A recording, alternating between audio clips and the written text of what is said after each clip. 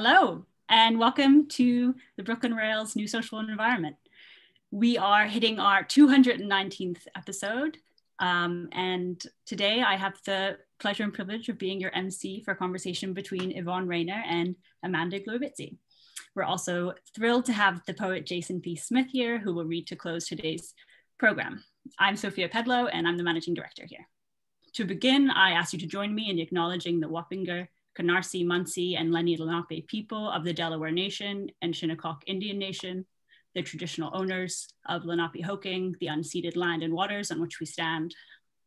And finally, the Brooklyn Rail stands in solidarity with the uprisings in response to the murders of George Floyd, Breonna Taylor, Tony McDad, Nina Pop, David McCatty, James Scurlock, Jamel Floyd, Ahmaud Arbery, Rayshard Brooks, Rhea Milton, Dominique Remy Fells, Toyin Salah, Walter Wallace Jr., and countless others we have lost to white supremacy and police violence in this country, and acknowledge that justice will come from the streets, from the nation demanding accountability and refusing to move on until Black Lives Matter in the eyes of the state.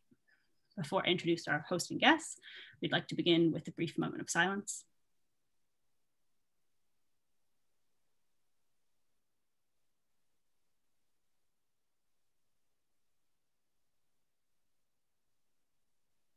Thank you. And now to introduce today's guest and host, dancer, choreographer, filmer, and writer, Yvonne Rainer, American, born 1934, is one of the most influential artistic figures of the last 50 years. Her work has been foundational across multiple disciplines and movements: dance, cinema, feminism, minimalism, conceptual art, and postmodernism. And Amanda Gluibizzi, our wonderful host today, is an art scene editor at the Brooklyn Rail, an art historian. She is the co-director of the New Foundation for Art History and the author of Art and Design in 1960s New York, forthcoming. Amanda, over to you. Great, thank you all so much for being here. I just want to mention quickly at the beginning, you joined also Donna Schaper, but she had a congregant who needed her today. And so we're thinking about them as we proceed through this conversation. Yvonne, it is such a pleasure for me to be able to talk to you today. I'm truly thrilled. Mm-hmm. So I'm going to start with a few biographical questions, and then we'll get into the hard stuff. All right?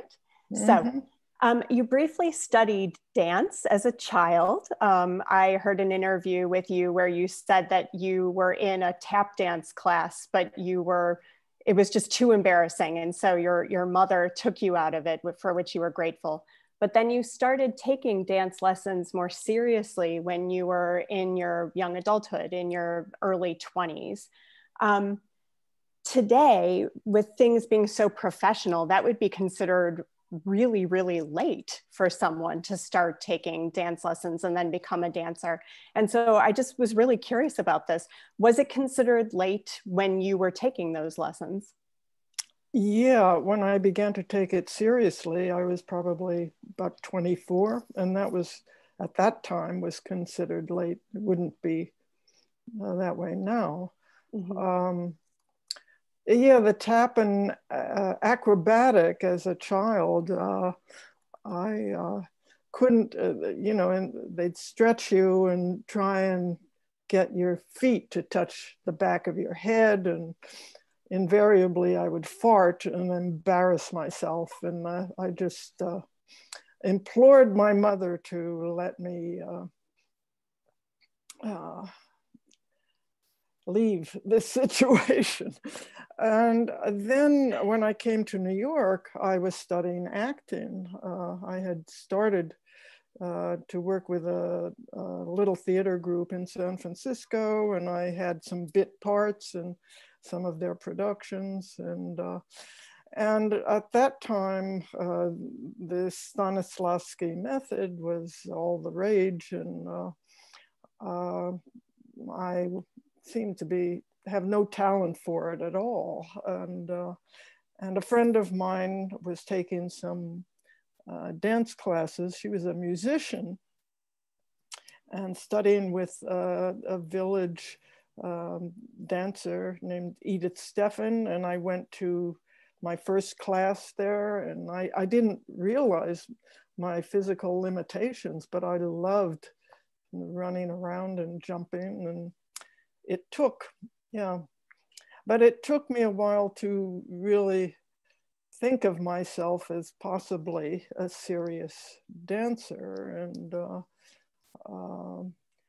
at some point, I had a one-night stand and I got knocked up, and I asked my mother, I realized I had to start reshaping my life and take this profession more seriously and stop fooling around, so to speak.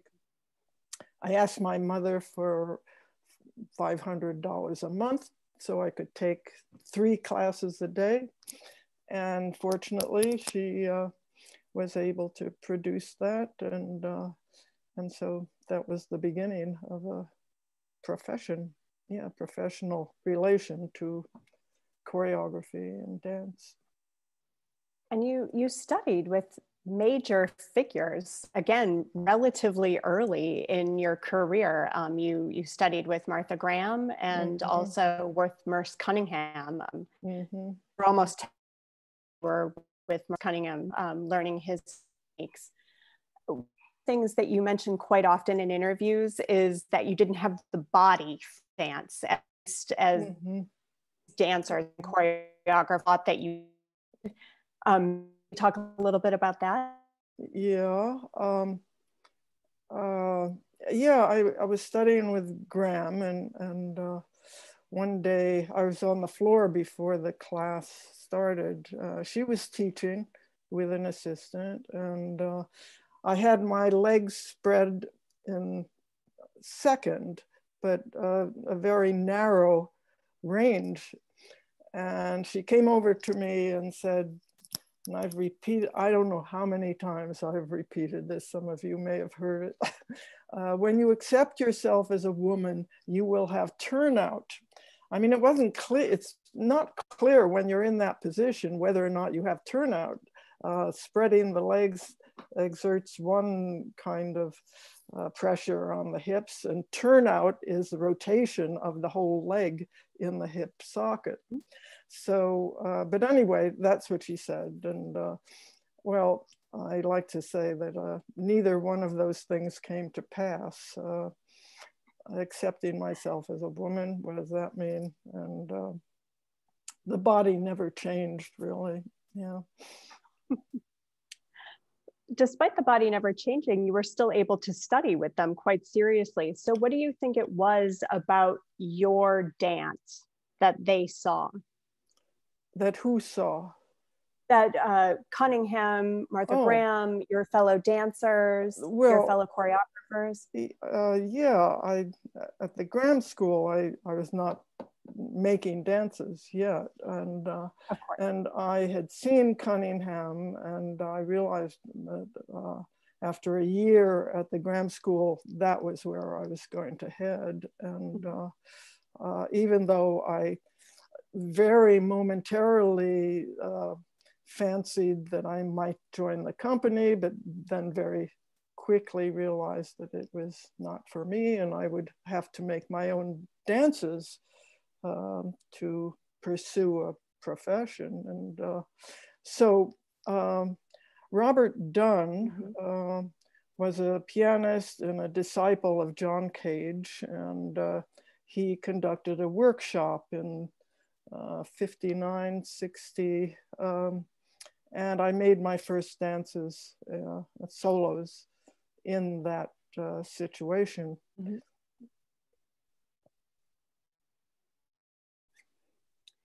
Dancer do you think you are?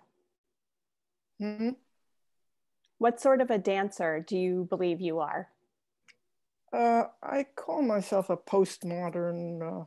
I mean, modern dance really described the early pioneers, Graham and Humphrey and Isadora Duncan.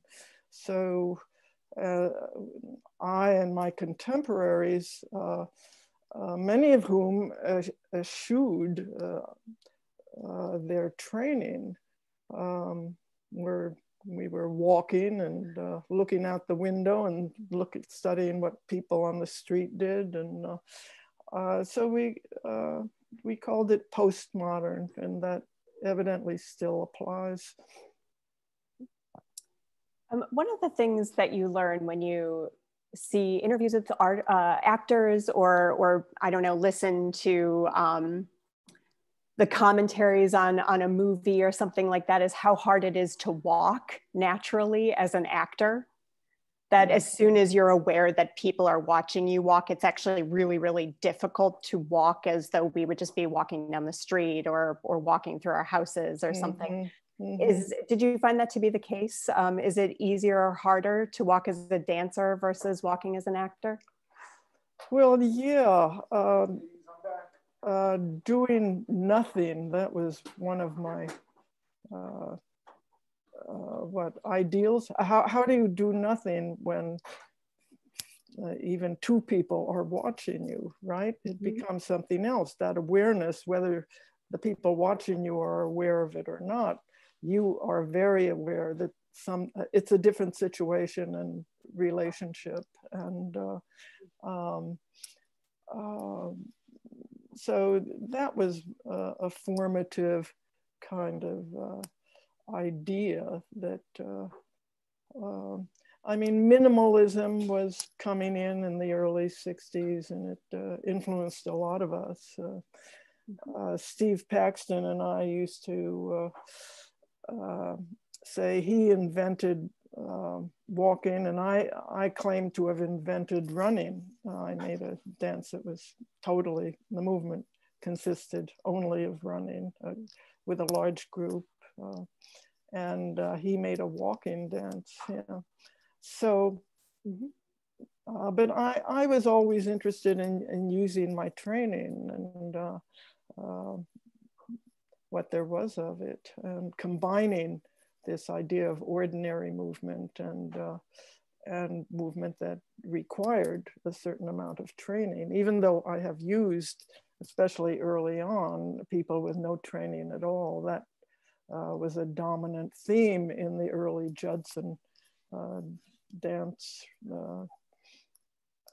performances.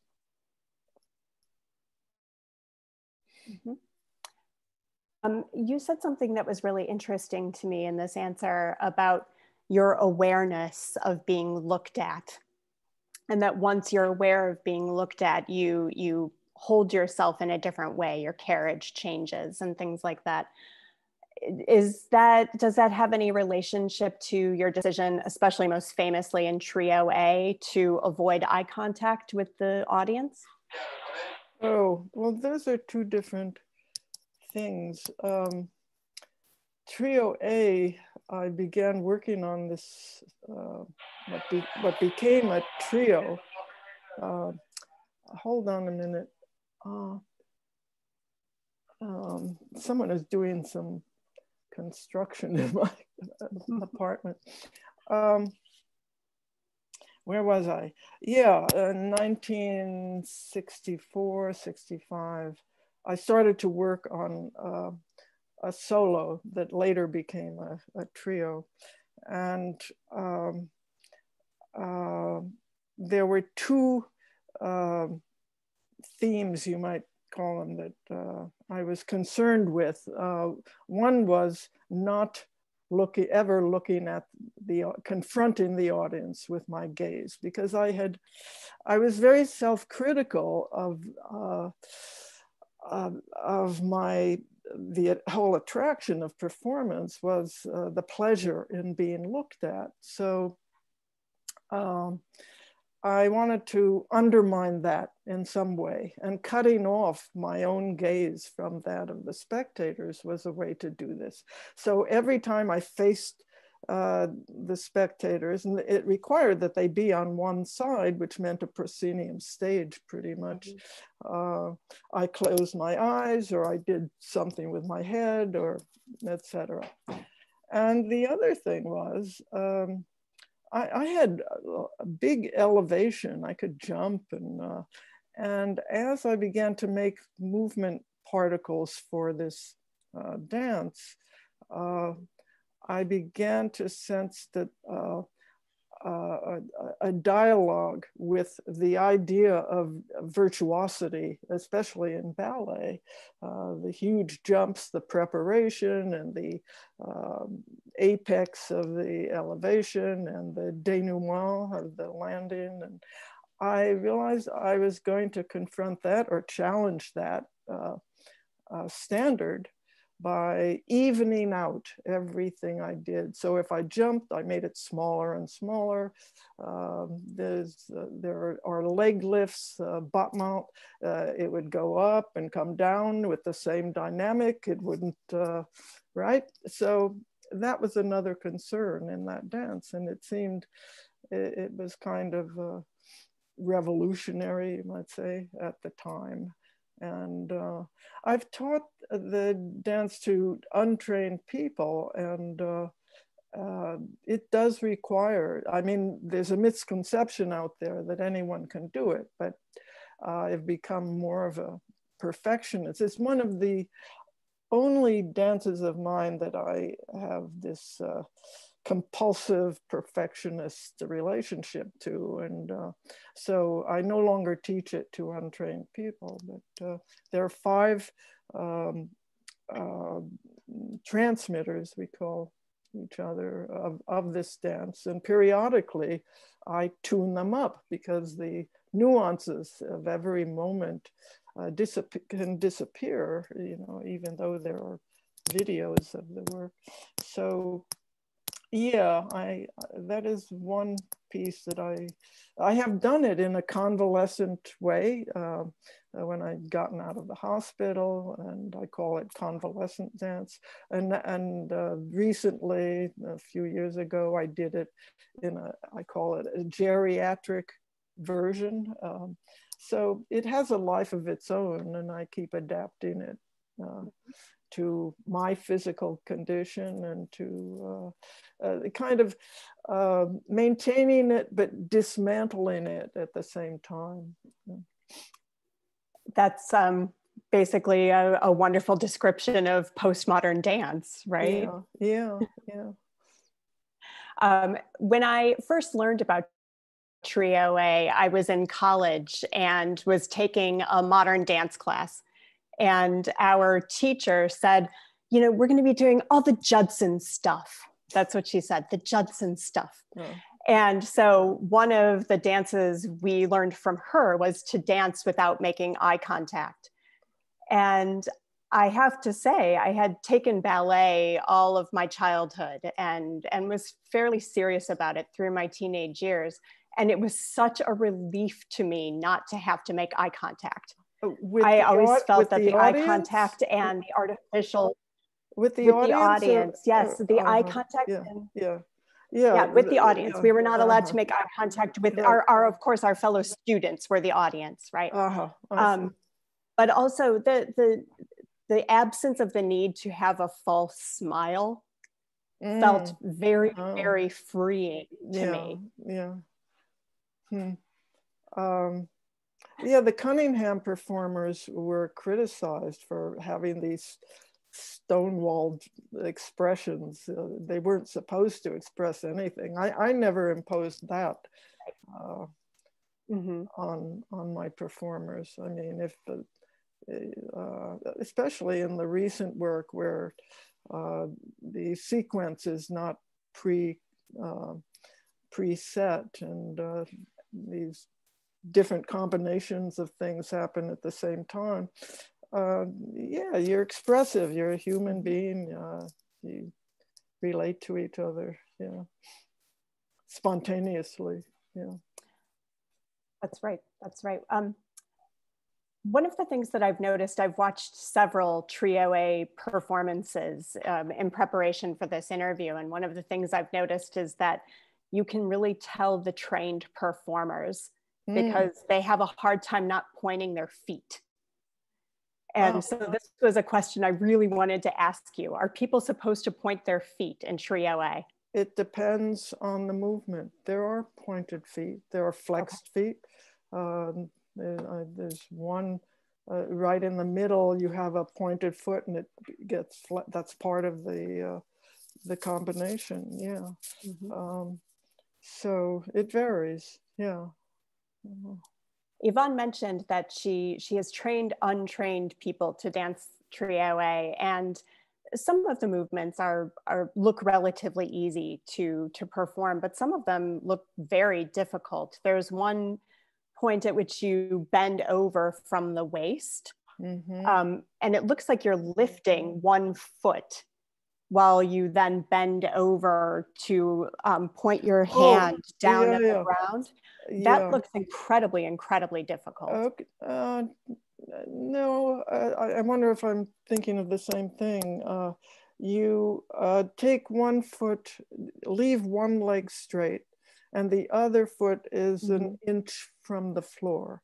And keeping that relationship, you start bending over as though your nose is going to touch your toe.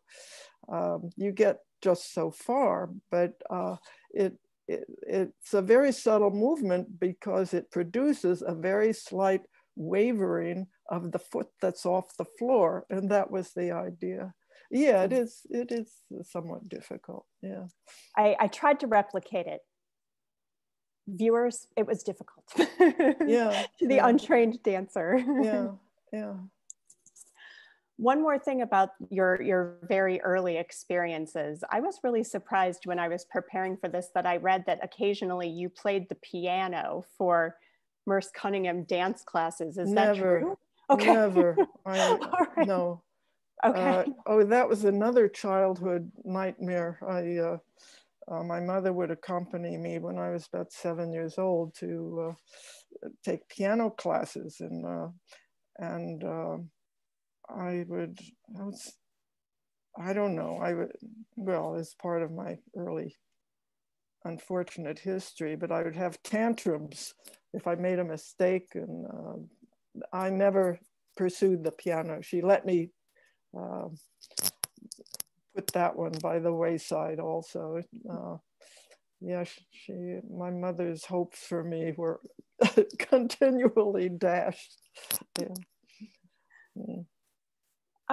One of the things that Donna was interested in asking you about, since she, of course, has a very close relationship to Judson, is about your relationship to the Judson Memorial Church and also to Judson Dance Theater. So how were you and your fellow choreographers introduced to Judson, and what did that offer to you?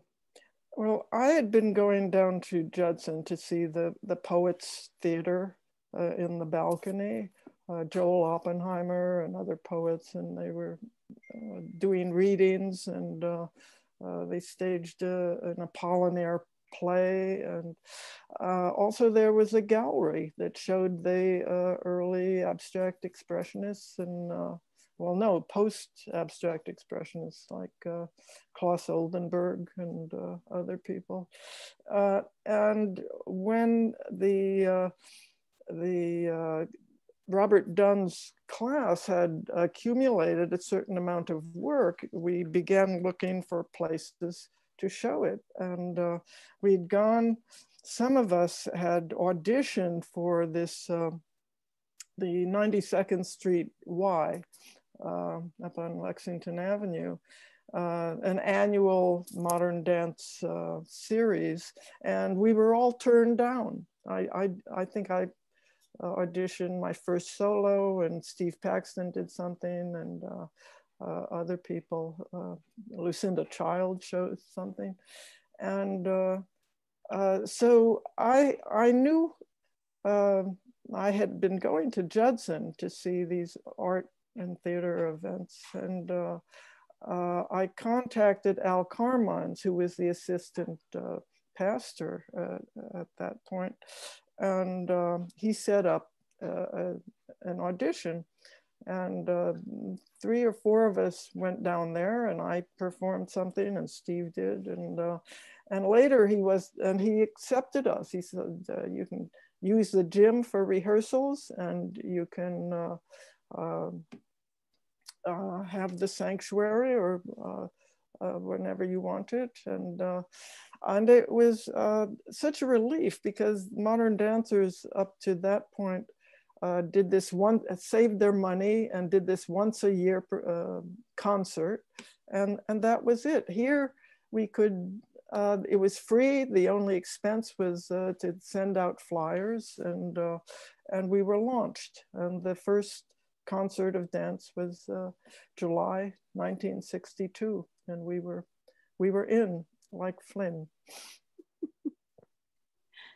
Not Michael Flynn, different Flynn, just yeah, for the youth out I there. don't know, who is that Flynn in like I don't Flynn? know either. I just know it's not Michael Flynn. Yeah, yeah. Shall we look at some pictures, since a lot of the pictures that I pulled for us today are from Judson, so from this period, just so that our audience can see what we're looking at. Oh, somebody says it's Errol Flynn, just FYI. Errol Flynn, I don't know, maybe it's Errol Flynn. Oh, well, this first one, what's that from? A duet between Trisha Brown on the right and I'm on the left. This was not at Judson, it was somewhere else, but anyway, it was in the early 60s. And we're wearing black tights and Hollywood Vassarette push-up brassieres, and that was a very radical costume for that time. What is that dance? It's very early dance, a duet. Yeah. It becomes part of Terrain, right? Terrain, you're right. Yeah. And it, which was my first evening length dance. So that was 1963. This was around the same time. And the second one with me on the floor, looking through, I guess that's Trisha's arms. And I don't know who is in the background. Terrain for 5 or 6 people. And it had different sections. This is probably the end, toward the end of the dance. Yeah. Nick, can we see the next couple of slides? This is a dance I did at a concert in the Judson Gym in 1963. It's called We Shall Run. It's for 12 people. And again, this is a, you know, those very early concerts were not always documented. This is at the Wadsworth Athenaeum. I'm in front in the white t-shirt. Lucinda Childs is in the dress in the back. And 1, 2, 3, 4, 5, 6, 7, 8, 9. But originally it was 12 people to book. What is it, Buxtehude? I don't know. It's a very flamboyant orchestral piece from the 19th century. And so all we're doing is running around, separating, reconvening for about, it lasts about 7.5 minutes. And we are all in bare feet. When that dance is done now, we wear sneakers, yeah. That was one of the things I wanted to ask you about that. When did you decide to make a move to wearing sneakers? Pretty early. Trio A was done in sneakers. Yeah, 64, 65. This is the year before, yeah. So relatively soon after.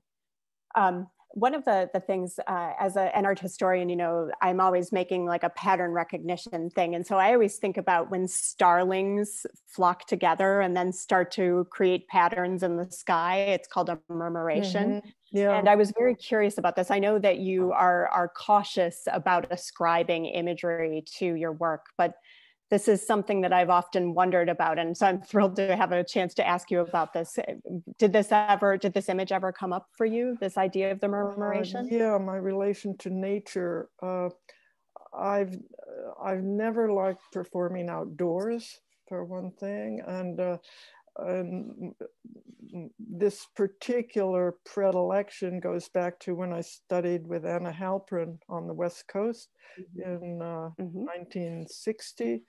And she was taking branches of trees and running around and doing various things, very much involved with the nature that surrounded her outdoor dance deck. And when I got into my own work, I would carry things, but never a tree branch. It would be a tin can or a weight, or yeah, I was into objects, but things you got in the hardware store.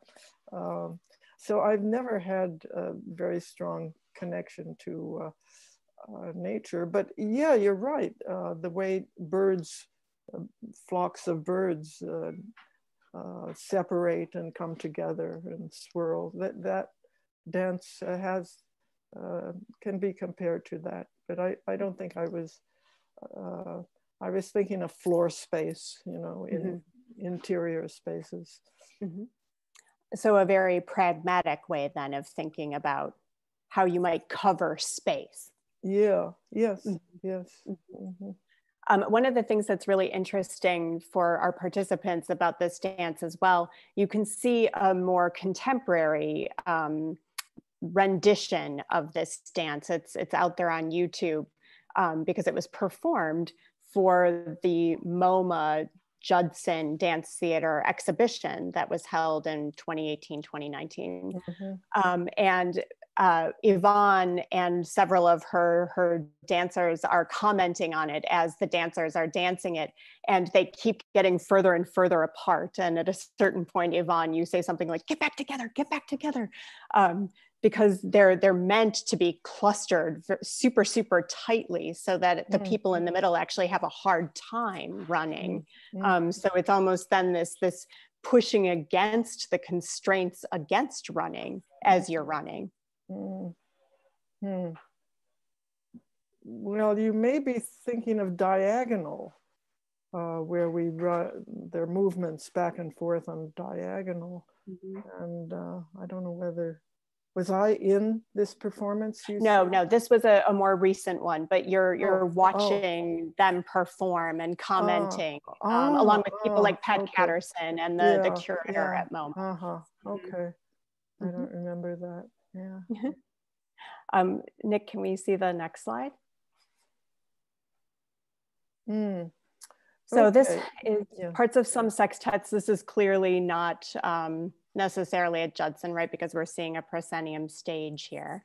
Yeah, it was originally performed at Judson. Yeah. And this probably is, this may be at the Wadsworth Athenaeum. Yeah, a much smaller, congested space. And this is the very end of the dance. It's for 10 people and 12 mattresses. And it ends with us all clustered, having jumped one at a time onto the mattress, and as though for a portrait. And that's the end of the dance. But it was revived last year at this venue we're in Brooklyn, with a whole new set of performers, of course. But I can identify from the left, Robert Morris, Lucinda Childs, me. In back of me is Steve Paxton, Deborah Hay, Tony Holder bending over, and sorry, names escape me. Yeah. On the far right is Robert Rauschenberg, of course. Oh, right. Yeah, he was in it. Yeah. Rauschenberg and Morris are also in the picture on the left. They're the people rolling and being rolled up in the mattresses. Oh, over here. Here we go. Yeah. Yeah, Judith Dunn and Joseph Schlichter on the far right, walking downstage. Rauschenberg is rolling up a mattress. Yeah. Well, it had, I had a very detailed score on graph paper for all the moves, but the cues for changes were every 30 seconds in a recitation or a reading by me in voiceover from the diary of William Bentley, who was a pastor in Salem, Massachusetts in the late 18th century, early 19th century. And no, yeah, right. Late 1700s, early 1800s. Mm-hmm. And about all the goings on in the village, including sea monsters and storms, and an elephant came to town. I spent about 5 weeks in the public library. There were 40 volumes published of this man's, during this man's tenure. And he described in detail everything that went on in this village. And so I went through, I didn't go through 40 volumes, but I went through a number of volumes and chose particular entries. Some of them kind of hair-raising, like a cancer ate away half his face, and all kinds of extreme things, but then a lot of very everyday things. And we have word cues that we listen to, and which are cues to change. Like sometimes the whole scene would change, where people did, like here you see on the left, we're doing a unison, 3 of us are doing a unison movement. Cindy Childs and Tony Holder are doing this duet in the foreground. Rauschenberg is repositioning the mattresses, etc. So that goes on. I was able to, with a lot of help and the instigation of Emily Coates, who has danced with me for 20 years. She went out to the Getty Research Institute and dug up all my notes about this dance. I couldn't have done it without her. And originally it took 2 months of rehearsal, and it says something about the economy at that time, that most of us had part-time jobs. We could live on very little. Steve Paxton was paying $40 a month. I was paying, or I was also. I mean, so I could get all these people together about 3 times a week for a couple of months. I mean, it's a whole different story today. Performa, which is an agent, raised money for this, and the Rauschenberg Foundation contributed. It was over $60,000 to put this thing together, but it was interesting. And I wouldn't have done it on my own. Emily was certain it could be done in a fraction of the time, and she was right. Yeah.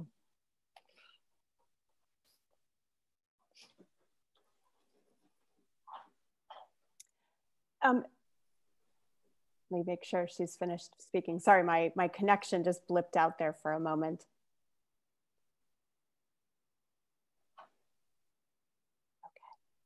Okay. We Looking at these. Okay, great. Looking at these images that include people that artists and art historians know, like Robert Morris and Robert Rauschenberg, it makes me curious about your relationship to the art world in this period. And I know this is something, of course, that art historians have written quite a bit about recently. But I was curious about how are you consuming images at this point? Are you thinking about the artworks that these 2 men were making, or are they just part of your medium? Uh, I came to New York on the heels of a painter, Al Held, who introduced me to all these visual artists. So I was, I was absorbing all these ideas about abstract expressionism. He was that kind of painter. This was 1956. And so I've been around the art world. I certainly was, and at that point, before I ever had an inkling that I would be involved in dance. And then I recall I went to the Castelli Gallery around 1957, 58, and it was a very early show of Rauschenberg, and the goat with the tire and the chicken on top of the painting. And I nearly rolled on the floor in laughter. And I was hooked on this intervention in what had become a kind of staid art world expression, abstract expressionism. So yeah, my early work really was intertwined with ideas and challenges in the art world.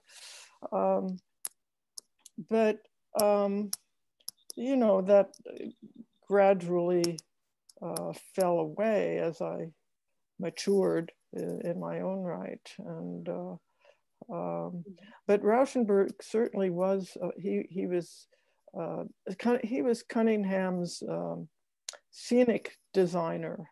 I mean, he did things like iron shirts on a ironing board in one of his pieces. And he lit my first evening length dance at Judson. And he was around, he was a force, you know, he's very interested in and he, of course, he began to make his own performances at a certain point. So, and we were kind of the, some of us at Judson became kind of the tail of his comet, and went to festivals and where we all performed, he also. Yeah, but you know, I'm not that close to visual artists.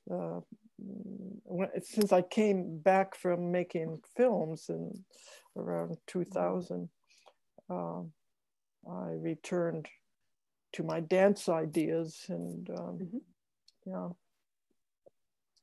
Yeah, the feature-length films are not something that I've included in this slideshow. That was not something that Donna and I had discussed, although if the participants are interested in talking about that, I'll ask them to ask you those questions.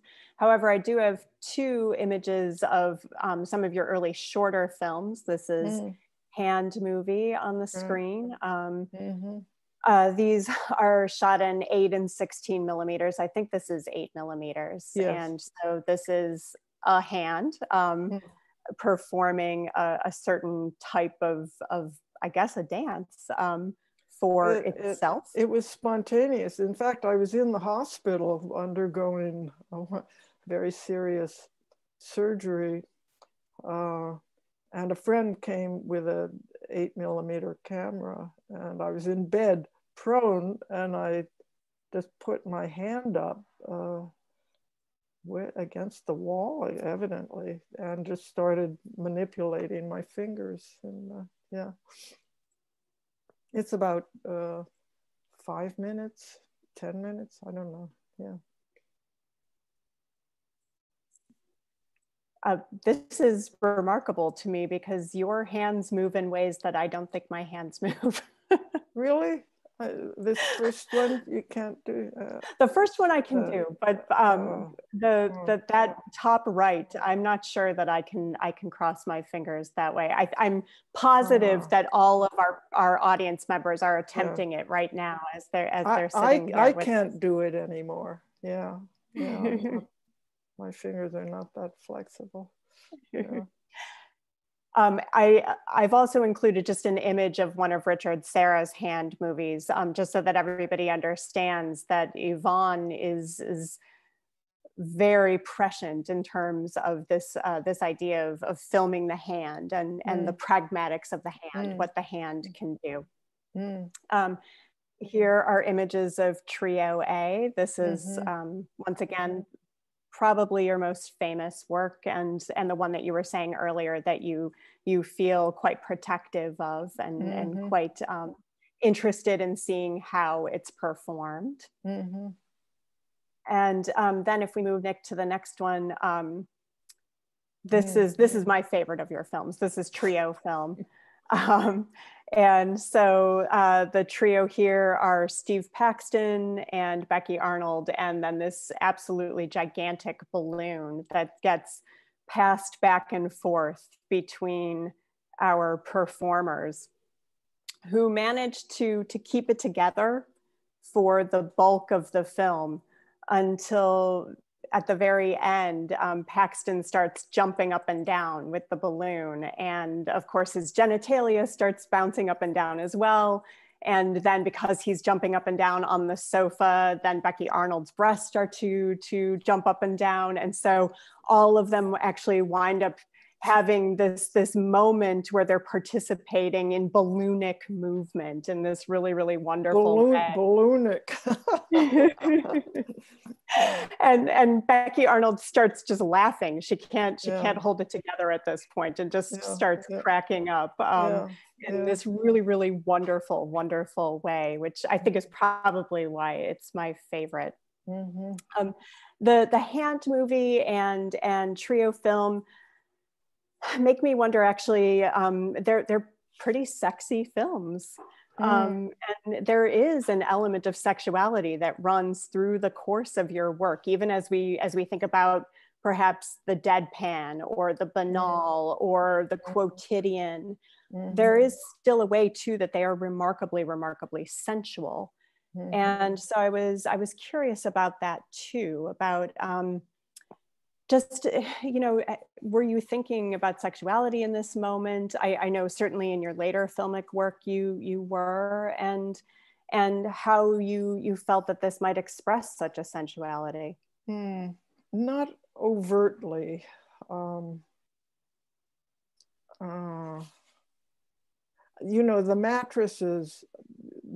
mattresses were important to me, not just as inert, heavy objects that affected movement because they were hard to lift and et cetera, but because of all their connotations with sleep, illness, death, sex, et cetera. So it was these other meanings or subliminal meanings were there, and I didn't have to bring them to the fore. I left them alone. So I made what I considered a pornographic. That balloon film was shown at a Broadway theater. I was invited to participate in this festival around, I don't know, the late 60s. And at one part of it, there's a line, there's a photo somewhere, a line of people who are just moving their rib cages, but on the side, on one proscenium, is this balloon trio film. And on the other side, I was there for 3 nights of this performance, and I think on the other side, I forget, but I sneaked in a pornographic film on video, and I gave it to the projectionist before, I don't know, the last performance. And it was actual copulation, a very scratchy old film. And the management had a hissy fit, but it showed and asked the projectionist to stop. I don't know, it was a big commotion. And finally, after about 2 or 3 minutes, they stopped the projection. But I had my pornography on one side and this asexual trio film on the other. So I got in a little sex there. But yeah, I never, there is a sensual duet in Terrain, that 1963 evening length work, where Bill Davis and I have very close contact and roll around on each other, but it isn't explicitly sexual. It's sensual, I guess, yeah. But I rarely, and then there are clusters of people. There's a lot of touching, but not of a sexual nature, yeah. And then finally, I just wanted to ask you for my last question about your relationship to politics. You know, there's been a lot of attention to your early work and looking at it to see if it can be queered, which I think is an important way to start to read it. Particularly Trio A has been read in terms of its asynchronous quality, as you know, a way of thinking about choreography that's slightly and deliberately out of step, and so owning its asynchronicity. But then if, Nick, we move on to just the last couple of slides, we might think about Trio A performed as Trio A with flags. Yeah. Here performed in the nude, but people wearing flags across, tied around their necks and then down across their torsos. And Yvonne, I believe this is you in the front on the left. Yeah. This was performed for the flag show at Judson Church, which was developed by Faith Ringgold, among others. This is a response to the Vietnam War. And then, well, specifically, it was the response to the arrest of a gallerist who had shown a sculptor's work that involved the flag. And it was a case that went all the way to the Supreme Court and was thrown out. I'm terrible with names these days. Yeah. So the Faith Ringgold and her cohorts mounted this this flag show in the sanctuary at Judson. Anyone who did anything with a flag was invited, and her colleague John Hendricks invited me to do something. And here were those people who knew Trio A, and I bought some flags, and we performed it twice. Yeah. And this, of course, has been restaged relatively recently, in fact, by Stephen Petronio and his company. Right. As a response, actually, to our recent government and administration in the United States. And then, Nick, the next slide. This is my personal favorite of your more political actions. This is Street Action M Walk. And the dancers here are walking kind of almost in a lockstep. As you can see, they're holding hands, and Yvonne is there in the front again. And then kind of almost like stepping over each other slightly. No, we're very close together. Okay. And yeah, walking in this in the street. It was a series of performances. What was it? Against the Vietnam War. It was just one event, and we had black armbands on our left arms. You don't see that because it's you see mainly right arms. Yeah.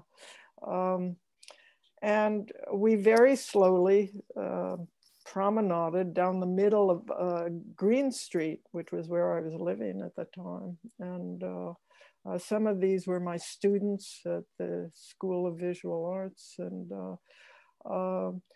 at one point, a policeman came and stood in front of us and asked us to disperse or something. And I nudged Douglas and what's her name? Famous dancer. In the three of us in the front to move slowly over to the left so we were on the sidewalk. And this is about, I don't know, close to 20 people in this formation. And by the end of it, we snaked around Soho. And by the end of it, everyone behind us had fallen away, unbeknownst to us in the front. And I was sore for, a week after that, because it was a kind of side to side motion. Yeah, it was interesting. And so-called MWalk because of Fritz Lang's Metropolis, or yes. MWalk for yes. some of them? Okay. Yes, it's the automaton factory workers leaving the factory. Yeah. So I just wanted to ask you about this. Did you always feel that your work was political and then these were just overtly political statements, or did you actually make a conscious decision to make political work? There are two kinds of political. My work was political in terms of dance history. Mm-hmm. And when I wanted to deal with a larger area of politics, I had to go into film, because I was not going to turn to drama or tell stories or narration. And it was film that would enable me to use language and refer to specific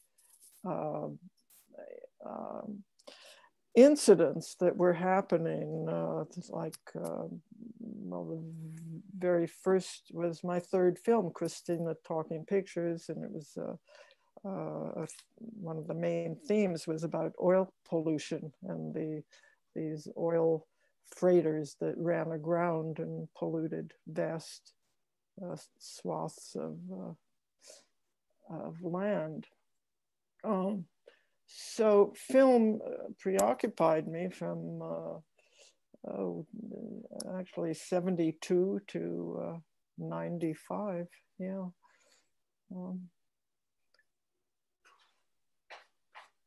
And then Nick, let's just go to the very last image, if you don't mind. So I just want to leave you with the most recent dance that Yvonne has created that I'm aware of. You will correct me. This was a dance created for everyone. So itself a possibly political movement, passing and jostling while being confined to a small apartment that ran in the New York Times, in which people are encouraged to walk through their apartment. And if they bump each other, they bump each other, and that permits them then to start a new movement, which I think then throws all the way back to things like Diagonal and We Shall Run. Mm-hmm. Is that a real dog on the It is. It is. For those of you who have not looked at this article online, I encourage you to go there, use this link, because there's a little film that runs and the dog is adorable. Pablo. Yeah, it's mainly walking, keeping up a walk, and standing still, and you can be nudged into walking again when your partner bumps into you. Mm-hmm. And have you performed this recently? I myself? Yes. No, yeah, I haven't. I feel like I perform this every morning with my dog. Yeah, right. Yes, it's easy to perform it unknowingly, especially in my partner and I, in our narrow kitchen. Yeah. It's good for New Yorkers. Yeah. Well, Yvonne, thank you so much for answering my questions so Yeah, generously. I'm going to ask Sophia now to turn it over to our participants so that they can ask you questions as well. yeah, thanks all of you for your patience, my God. Thank you for your candor and for having such a titillating conversation with Amanda. We have a ton of questions rolling in, I think from friends and strangers. So I'm gonna just start passing the mic around. And if anyone would prefer for me to read the question, that's fine too. I'll default to passing you the mic and you can opt out. So Sarah's iPhone, you had a few questions. I'm going to ask you to turn your mic on. You see a little prompt? Yes. There you are. Okay. Hi, Yvonne. This is Sarah Rosenthal. I am loving this event so much. Are you on screen? I'm not, because I'm not disposed. Okay. I'm sort of in the costume that you were wearing with your okay. Your dance with Trisha Brown. Yeah, right. It's fabulous, but everybody might not think so. Anyway, let's see. Yeah, I had two questions. I think you could take your pick. I'll just ask both of them. One is, I've read a lot about, your relationship to chance versus choice and how you navigated that coming out of your work with Cage and Cunningham. So I'd really be interested in hearing your current thoughts about what those distinctions mean to you in your work. And the other question that I'm wondering is, I've read about how dance in the era when you were young coming up was sort of a way for women to kind of push their way into the postmodern art world, which, according to this line of historicity or reasoning, was still fairly male dominated. And I'm wondering if that felt true to you in the time. Did you and your women choreographer friends think about that? Were you, aware of that? Do you see it that way? So those are my two questions. Did you say camp versus what? Camp. Choice and chance. Oh, choice and chance. Oh, of course. The basis at first of the Robert Dunn workshop was to display a chance procedure of a particular work of John Cage. And those of us who were so disposed applied that schema to, I in particular, to my first solo. I made the movements, but the way they went together followed whatever the chance procedure, which was pretty much dots, imperfections on a page, or throwing dice, or whatever. So, but by the time I had made a couple of solos and maybe a duet, that way of thinking about sequence had pretty much had an effect on me, influenced me, and I felt I was able to go on without actually throwing dice, etc. So what was your interest in bringing in more intentionality than, say, Cage did? Intentionality. Well, Cage was a big influence, and whether we used his techniques or not, the idea of the correspondence between his bringing in found sounds, for instance, and us looking out the window to find movement in the streets. I mean, this was a very pervasive and influential way of working. And so I would say I mean, it influences me to this day in terms of an indeterminate, my recent work, since I returned to dance, the sequence of events is indeterminate. The performers can choose when they do particular choreographed movement.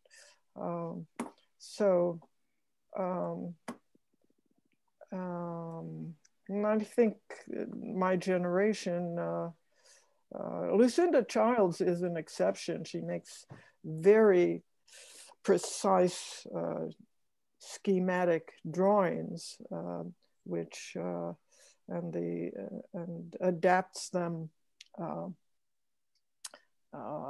There's no choices left up to the performers at all.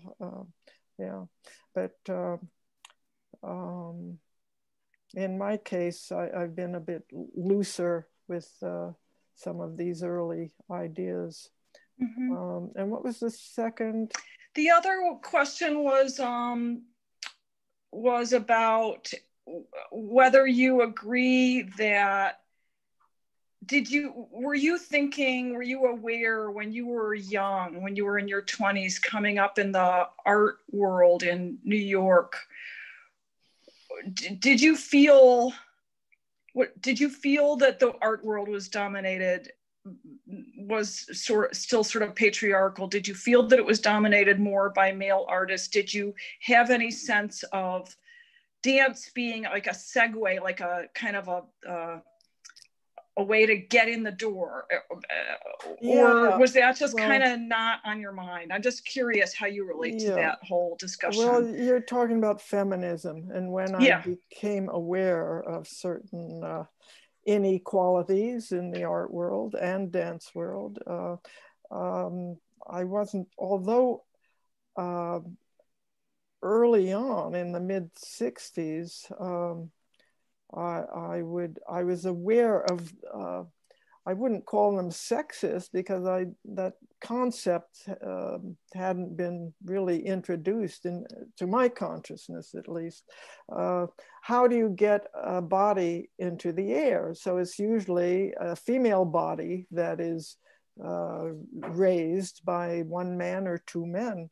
And I tried to challenge this by a man and woman getting a man into the air. So there was this, aesthetically, I was challenging certain norms especially in classical dance. But well, I guess what I'd be interested in is, like, you are such an artist, you're such a creator, you're such an idea person. Do you think that if in a different era, if everything were open to everybody, might you have become a painter, a sculptor? No, absolutely not. I have no talent for drawing or doing anything like that. So the body was definitely central for you. Right, and I've always been abhorred, is that the word? Abhorred the notion of having stuff around, like a studio full of paint cans and wood. Come on. That's not, I love the empty studio, right? Yeah. Well, thank you so much. I'd love to hear from some of the other people. There's so many great questions lined up. Thanks, Yvonne. Okay. Thank you, Sarah. So next we're gonna go to Jillian, who is actually the Rails dance editor. Let's see. Hello. Thank you, Yvonne. Thank you. Jillian, okay, I see you. Hello. Hi. I wanted to ask about the kind of recent and not so recent focus from dance historians, art historians, curators on Judson and the individual artists who made it up, and what you think about the way the history and legacy has been portrayed, what people have gotten wrong, what has been overemphasized, and any ways that you would like the legacy to be written about or remembered going forward. Corrected. Yes. Good question. Well, too often for people who never saw anything there, they think it's all about minimalism, running and walking. And there, you know, overall, even in the 2 or 3 years in which I was involved, there must have been close to 300 participants, and there was no, there were no rules about what was. Trisha Brown used to say that she didn't use the abilities of her own body, which were astounding, until much later, because she felt there was a prejudice against dance, and I never felt that. You know, I was integrating formal dance and running and or making a couple of pure, even my running dance, there was this histrionic piece of music with it to make a contrast. It's very theatrical, even though the only movement was running. So there are all kinds of things at Judson. My favorite series of evenings was with the sculptor, a collaboration with the sculptor, what was his first name? Ross, where he contributed these two huge structures, one like a frame and for swings, but with no swings. It was trapezoidal, and a bunch of us, we each made things for this particular structure. There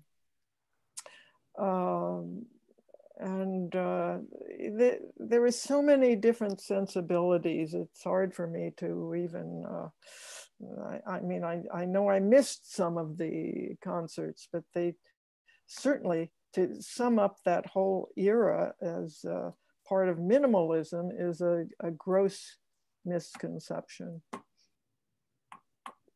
Thank you. Wonderful, thanks so much. So we're gonna hand the mic over to Craig from Judson now. Craig, you should be able to. Hi, good afternoon. First of all, I wanna thank Amanda and Sophia and Yvonne, especially for this wonderful day. I mean, usually I come into these Zoom meetings and by the end, this far in, I'd be drained, but actually I have more energy now than when we started. Your name is familiar. Yeah, I'm from Judson, Yvonne, and I helped organize the 50th anniversary of Judson Dance Theater event at Judson 7 or 8 years ago. Ah, okay. Yeah, hi. Hi. And I think Jillian's question pretty much encompassed what I was going to ask. So I really don't have much to add. I was going to add one thing though, that a lot of Judson's archives are at the Fales Library at NYU, at the Bobst Library.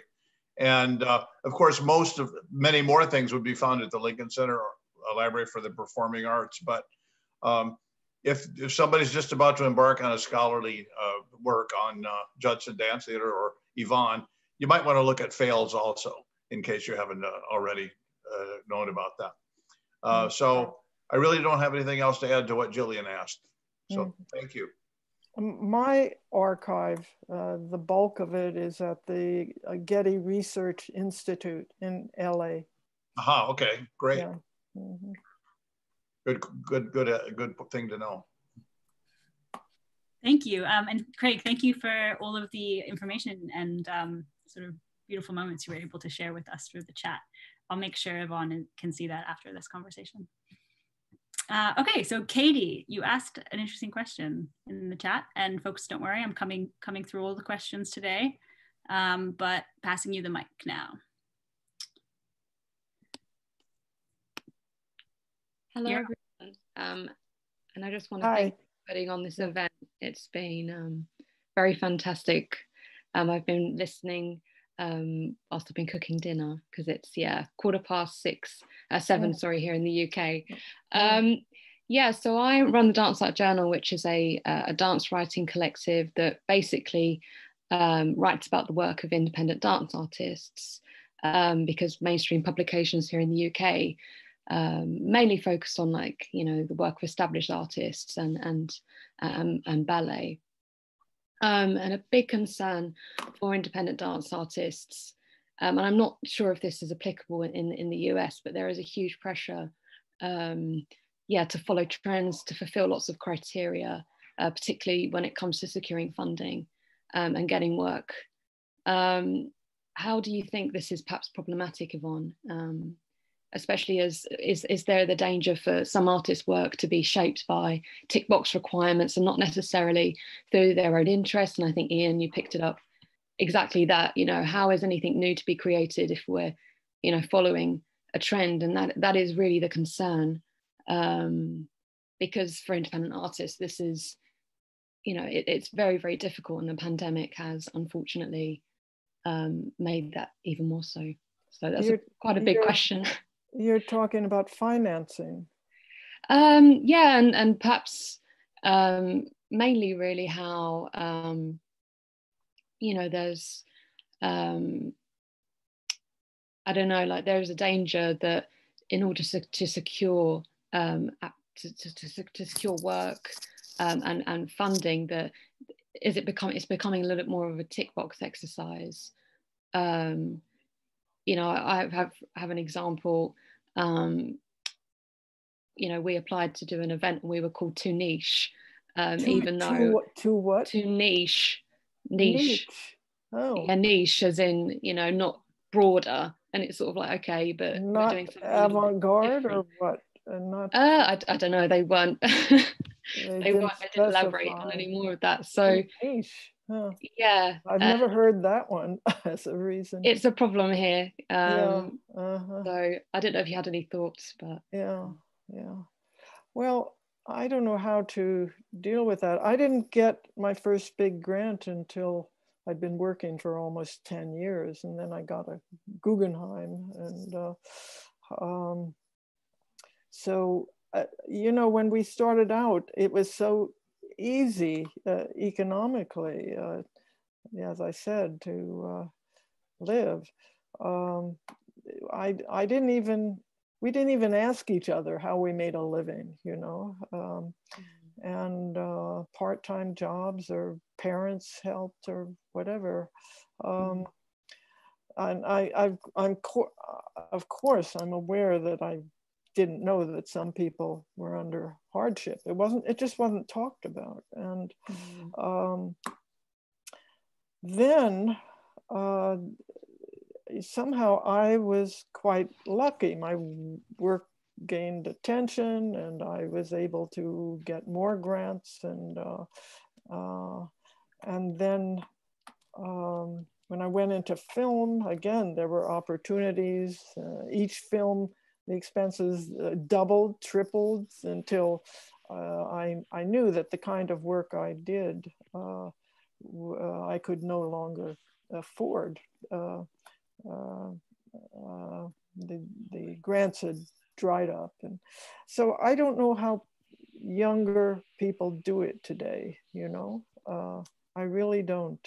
And I know they double up in their accommodations, and rents are in New York are ridiculous. And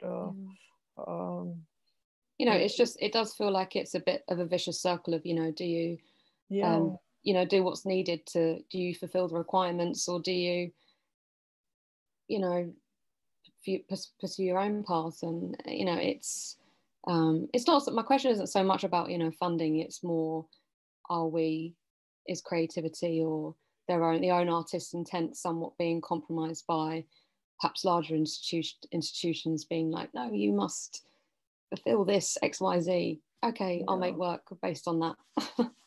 And perhaps not, you know, articulate the things that I wanted to. Yeah. So yeah, I've been lucky with help when I needed it, and Yeah. Yeah. I don't know whether I've dealt with your issue. No, it's great. Thank you. Fantastic. Just a pleasure to be here. Thank you so much, Katie and Yvonne. It's these types of exchanges that I really look forward to in this forum. So next we have a question from Nell. Nell, I'm going to pass you the mic. There you are. Great. Thank you. Thank you so much, Yvonne. What a pleasure to get to hear from you directly. I had the privilege of taking a workshop from you many years ago and feel like I still dive into my notebook for inspiration from your thoughts and choreographic direction. I wanted to know if you could talk a little bit about how your approach to choreographic thinking and pedestrian movement shifted after you'd worked in film and came back to working with bodies in space on a stage or in physical spaces. Specifically, did you see or imagine or splice movement phrasing in different ways after such a deep dive into film? Did you think about replays and transitions and time and juxtapositions differently? Did you think about sourcing movement ideas differently? Or were there other changes that you noticed in your own process when you kind of juxtapose the two, or went from film back into the more immediate experience of working with real bodies in real time and real space? Thank you. I don't think I think I was ready, you know, to jump back in after what, 82, 10, 90, over 20 years of filmmaking, where I was very uncomfortable with this big crew. You know, technically I'm a dimwit, and I never adapted to dealing with laboratories and the technicalities of filmmaking. So it was such a relief to deal with bodies again. And my re-entry into choreography was through Baryshnikov. He had a small company at that point. He wanted to keep dancing. He had been coming downtown to see experimental dance ever since he had come to the States. And so the first work I made was for this company of 6 people, and he was a member of it. He wanted to keep working. So I, with the help of Pat Catterson, who had followed my work, and I had known her for ages. She's an accomplished choreographer, and she offered to help me delve into my own background and adapt stuff I had already choreographed to this new situation with Misha. So that was the beginning but this, so I pursued putting things together. I'd been doing that in film. Somehow it was a very easy transition in terms of composition. I mean, in film, my films are full of these, what I call radical juxtapositions. And dance had always incorporated this kind of approach.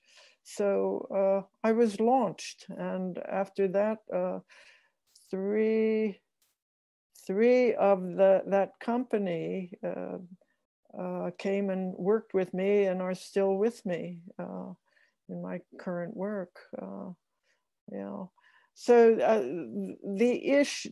some of the issues have changed, like with aging. We're all well over 40,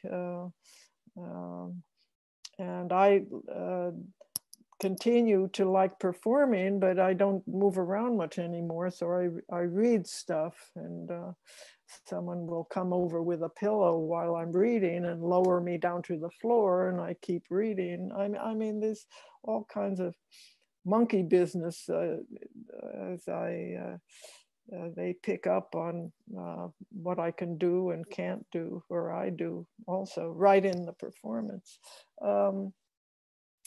But when I came back, let's talk about 2000, I then got an invitation to a series that was to be all about Stravinsky, and my mind is going blank at the moment. So I had these 4 dancers, Pat and Patricia Hofbauer and Emily Coates and Sally Silvers. We did, I had been going to the ballet ever since the late 50s, and Balanchine's modernist ballets particularly, I saw over and over again. So I got permission from New York City Ballet to use some images from Agon. And my dancers learned parts of Agon, only instead of 4 men and 4 women, it was my 4 women. So I adapted and made this dance based on Agon, and so it went. I don't know. One thing followed another, and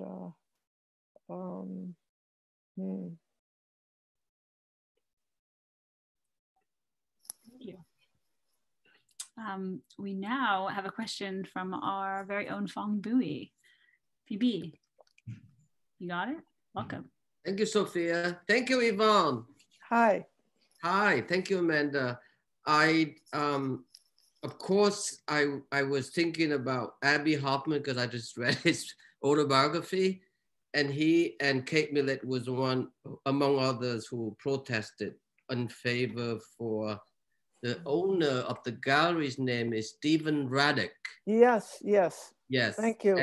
And it was very remarkable because People Flat Show went to Supreme Court, which remind me so much of our late friend, the beloved Jonas Makers, Yvonne. Oh yeah. So I also, who also have gone to Supreme Court on Jean Genet film, not to mention Jack Smith, Flaming Creature. Oh yeah. So I want to ask a little question about Jonas, what your relationship with Jonas, and before Anthology Film Archive was created in 1968, it was a scene of Cinematheque.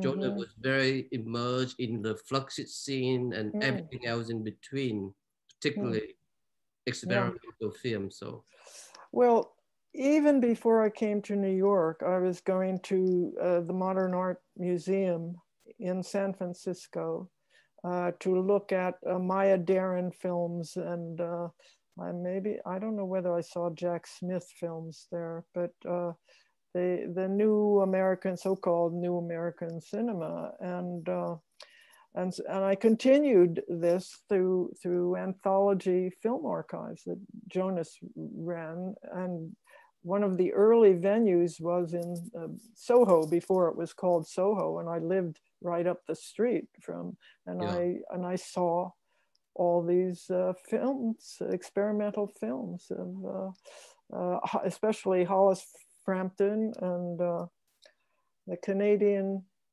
what's his name? Michael Snow. Michael Snow, thank you. So I was very familiar with this kind of work. So my transition and my short films were certainly influenced by in the late 60s, I guess, influenced by these films. So when I transitioned to feature length filmmaking, I felt I was filling up a hole that these experimental filmmakers had intentionally avoided, and that was narrative. So I combined, I was in some of their strategies, editing strategies and whatever, with a reworking of narrative tropes, you might say. Yeah. Yeah, but they were very important to me. Yeah. And, you know, I was thinking also about your manifesto, you know. I mean, oh dear. Oh dear. No, but I had to bring it up, Yvonne, because I know at one point in my life, I memorized them. It was, let me ask you, do you know the corrections that I made years later, or do you only know the original? I think I know the original. No to spectacle, yeah, no to okay. religiosity, and I don't. Okay. I remember it ended. Well, no to spectacle. I made a whole list in response to each one of those. So maybe no to spectacle, and then on the other side of the page, a little bit goes a long way. Yes, yes, that's it. But Yvonne, but you know, okay, so that was written initially in mid-1965. And I know that Richard Serra Verbless was written in between 67, 66, I think. Not that different from Richard's own movie, you know, Hand Catching Lad, that was 68. Yeah. And that was very inspired by your Hand movie, 66. Yeah. So, and I know that Richard, we actually hosted his films and video retrospective at Anthology Film Archives last year. And there was a panel on it, and there was clearly that Richard had deep admiration for you. So was there a real true rapport in that time that you must have seen Richard, or vice versa, quite regularly? Yeah. Well, when of course I knew Richard. I mean, I went to loft parties and he would be there, and I remember a screening of one of my short films was projected, and I was sitting on the floor right next to him, and he was laughing, and he was an important figure in that milieu, and Okay. Yeah. You guys were friends. You guys were friends. Yeah. All right. I have one last question. Well, not close friends, but associates. We admired each other. We're professional friends, let's say. Yeah. Okay. Thank you, Yvonne. My last question, I have many, but I don't want to take too much time. It's about Judith Malina and Julian Beck-Living Theater. Yeah. Was there a relationship you had?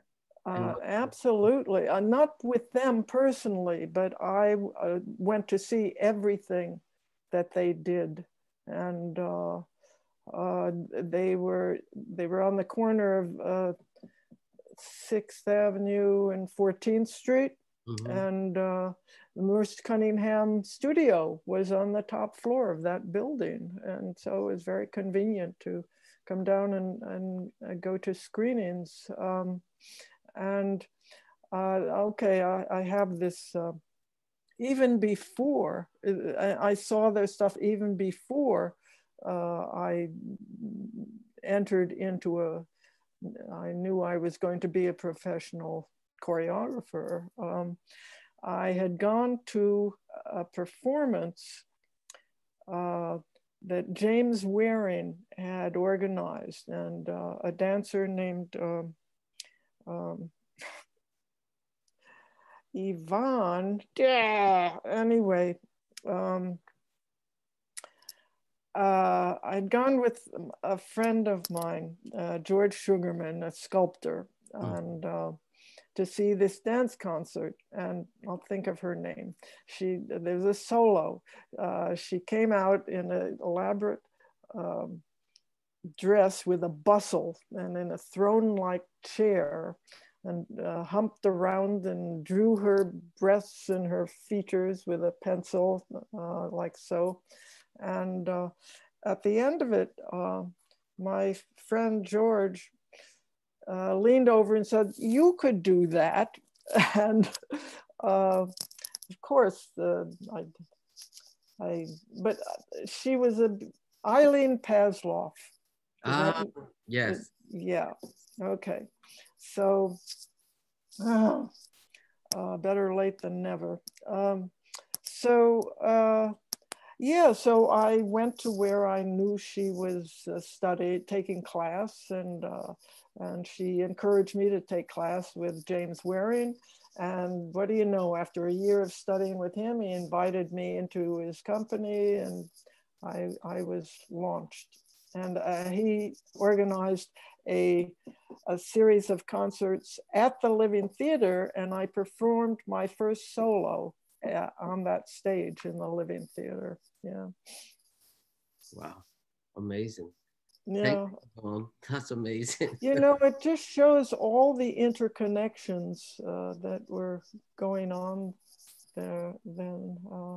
Yeah. Well, that's one of the conditions that we're trying to do what we do at the Brooklyn Rail is to try to generate and fomenting the cross-pollination, which in the academy don't quite offer enough. Everyone is, you know, niche in their own specialized field. So this is why we do what we do. So thank you for coming on and taking your time to be with us, among us, Yvonne. Yeah. We're very grateful. My pleasure. Thank you. It's been our great pleasure. And now we all have the pleasure of a reading from Jayson P. Smith. So maybe I'll introduce them and hand over the mic, and then stick around because we'll have a chance to all sort of say goodbye to each other at the end. So, interdisciplinary artist, writer, and curator, their work is interested in Black performance, collaboration, and somatic practice. Jay has received support from New York Foundation for the Arts in 2017 for poetry and the Poetry Project, among others, and they currently live in Brooklyn. So Jayson, I'm going to pass you the mic. Thank you, Sophia. Hi, everyone.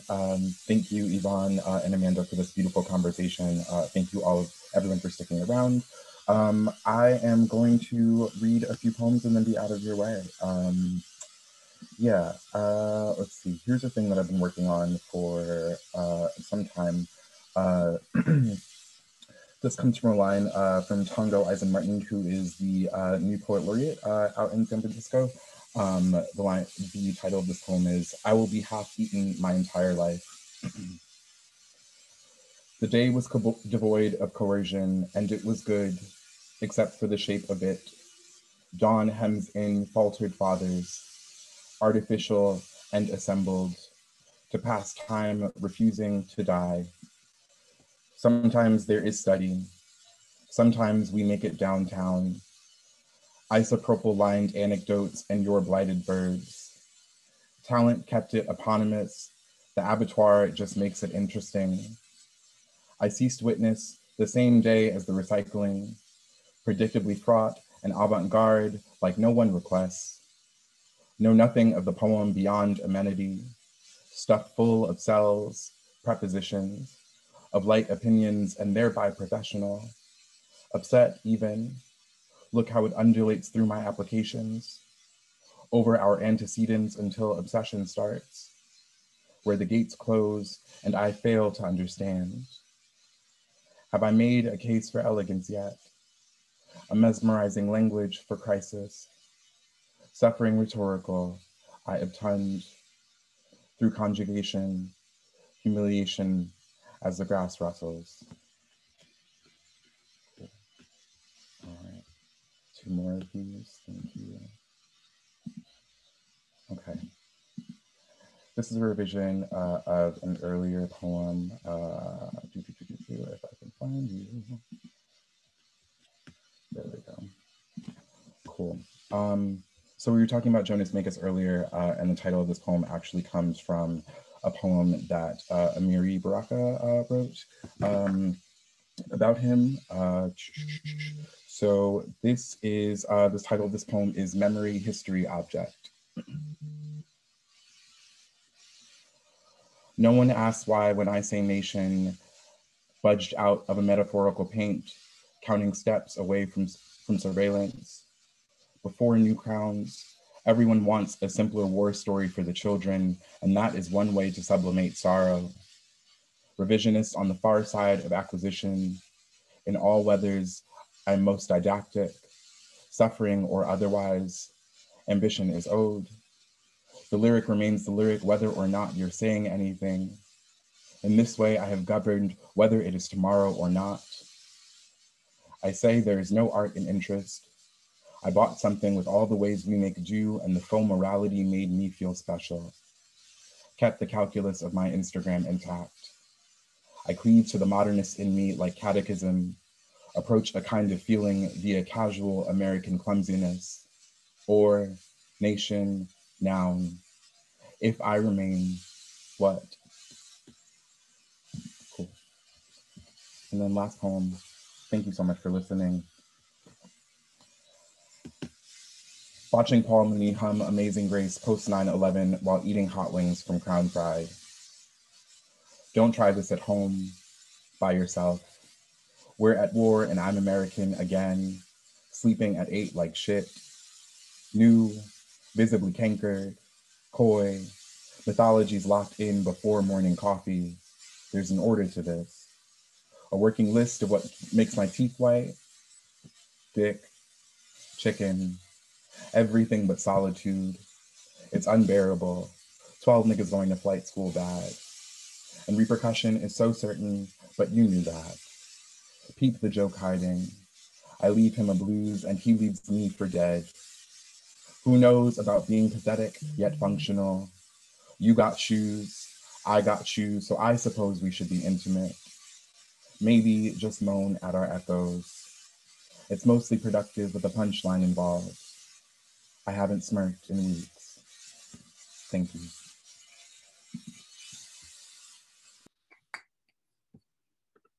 Thank you so much, Jayson. A beautiful way to end today's wonderful event. So if folks would like to turn their mics on and say goodbye on the way out, you're very welcome to. We like to end in a huge cacophony. Thank you. Thank you, goodbye. Thank you, everyone. This was amazing. Amazing. Hi, Charlotte. Hi, Martha. Thank you. So many Craig. Wonderful conversation. Great talking, Bye, Amanda and Abigail. Yvonne. But thank you. Love the reading, Jayson. Hi, Thank you Hastings. so much. Bye. Bye, Charlie. You. Jayson, thanks for your patience. Thank you, Yvonne. Thank you for being here. It was lovely. It was so lovely meeting you. Jason. Okay. Thank you, Yvonne. Thank you, buddy. Thank you so much.